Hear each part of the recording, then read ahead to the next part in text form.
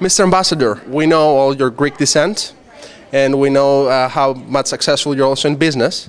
So I need to ask you about these Greek bonds that the Greek government is about to issue, and I think the first country is the US, that they're going to try to sell these bonds to Greek Americans. Do you think it's a good investment opportunity? Well, I think it's a high-risk opportunity, and unfortunately, I think structurally Greece has to change their way, and we're there almost every year, and it's terribly sad for all of us, and especially for the Greek people that live there.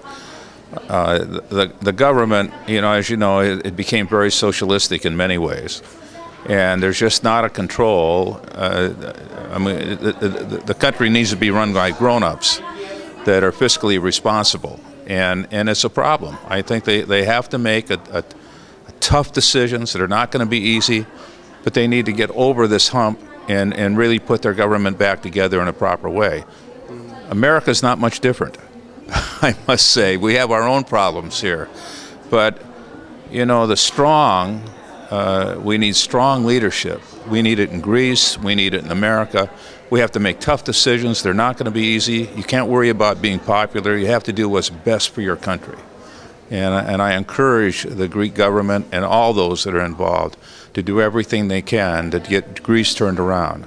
Take the tough medicine, let's get it over with, and let's get on with life and provide opportunity for the Greek people. And the future has got lots of potential, but they need to straighten it out. Do you think that a solution for Greece would be to return back to our old drachma? No, I don't. I think they're living in an international world. They're part of the EU. Their best opportunity is to be part of the EU. For them to go it alone will be very difficult. And, it's going to have to take a bit of strong medicine, but they need to get it done and get it over with and they need to be less socialistic. I mean, you can't have the government. We have the same problem in America today. So hopefully they'll be a good role model for America, because we need to make some changes in the way our own country is being run right now. The thing about democracy is the time that you can really fix it is in crisis, and you better do everything you can. And this is their opportunity to do that. But it's going to take strong leaders, and not being worried about being reelected, but worry about what's best for the country in the long run. It's about Libya. And I want your view there. You have served this country in many ways, but you have also served as an ambassador. What is your view on the situation there and the U.S. involvement, or the non-involvement? It's a difficult question, and I think that it's too early to call. I would not want to make that decision personally if I were in the position to do that. I think it's very difficult. We have to find a way out of Libya.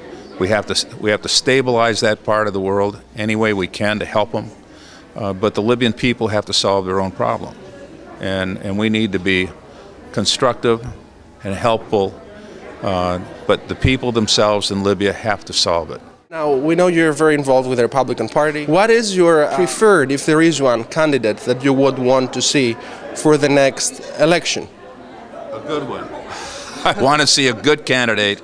And it's too early. Is there a good person? Is there a good face that you have seen that may? It's very early. I think there are going to be a lot of good candidates out there, and I wouldn't want to pick one at this point. I think it's very important to see what the field is going to be, and let's back the best person we can. And we need our own country here in the United States to get turned around for the right values, to get our values put back in the proper position in people's view, and get on with it. And we can do that. How about Donald Trump? Well, as you know, he's from New York, and he's a character of sorts. Do I think that he should be president? No. Not necessarily. My family, on both sides actually, came from Smyrna. And they were forced out of Smyrna, as you know, and my grandfather came to the United States, one of my grandfathers, in 1898 and jumped ship in New York Harbor. And the rest is history. The family all got over here eventually. And on both sides, my mother's side and my father's side. So, it was tough sledding for them, but they were able to raise their family here, and only in America. I mean, that's what's great about our country.